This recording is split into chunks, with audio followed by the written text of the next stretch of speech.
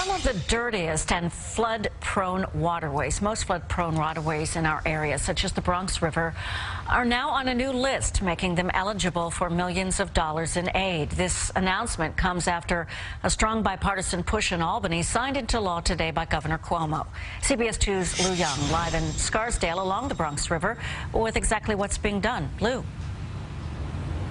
Yeah, Dana, you know, when we're next to the Bronx River, it's usually because it's flooding, and that seems like it's a couple of times a year. Well, a change in status for this and 5 other waterways in our area opens the way to a new help from the federal government, federal funds applied by the state to clean up and control the waterways. Take a look. They stood beneath the big dam that holds back 5 billion gallons of water at the head of the Bronx River, announcing a change in status for 6 downstate waterways, freeing up tens of millions of dollars in potential state aid to clean and control them. The state and county lawmakers say the flood-prone river parkways are a place to start spending. We could start, obviously, with the Bronx River coming out of White Plains, moving right on down throughout Scarsdale. The Bronx River, in fact, is one of 3 Westchester County rivers now designated as inland waterways, making it eligible for state clean water funds. The other 2 are the Pocantico River and the Sawmill.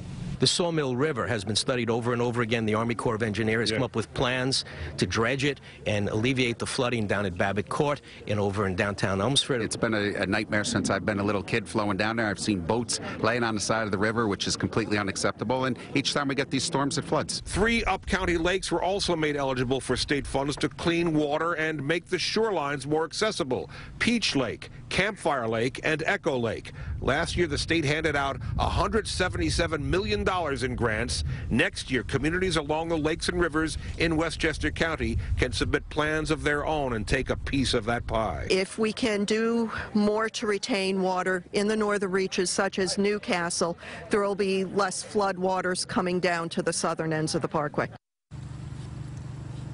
The author of the legislation, Assemblyman David Buchwald, tells me that the local governments along the waterways have to come up with the plans, then apply for the funds. That includes New York City because, after all, the Bronx River runs through the Bronx on its way to Long Island Sound. We're in Scarsdale on the Bronx River Parkway. Lou Young, CBS 2 News.